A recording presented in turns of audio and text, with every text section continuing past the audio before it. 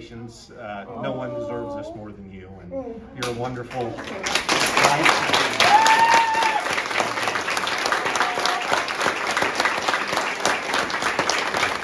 Something about me serving these kids, something about me clocking in and not looking at what my duties are, what I'm supposed to get done. My job's gonna get done in that kitchen, but I always try to find ways to come out and help, because it takes a village to raise these kids.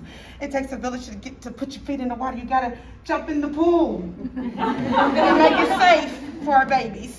So like I told, we met a new teacher. I said, we're gonna be your life jacket. We got you. We got you. Welcome to our pool. So Independent School District, put your life jackets on, honey, because we're gonna fly. We got a big pool to take care of. And only my sunshine family know what I'm talking about. We're gonna be some life jackets, because you guys have always been mine. Only if you guys only knew half of my story. You guys are an amazing team to work for. You never forget it, but I know we feel that sometimes in this building.